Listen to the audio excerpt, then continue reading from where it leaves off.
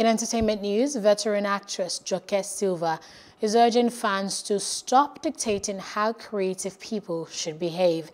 In an interview over the weekend, she said it's important for one to stay true to oneself, regardless of the tendency of fans to dictate how they should behave.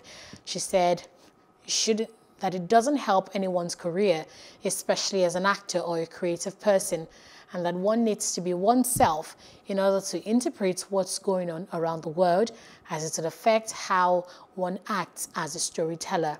Silva is a co-founder of the Lufodo Academy of Performing Arts, together with her husband, Olu Jacobs.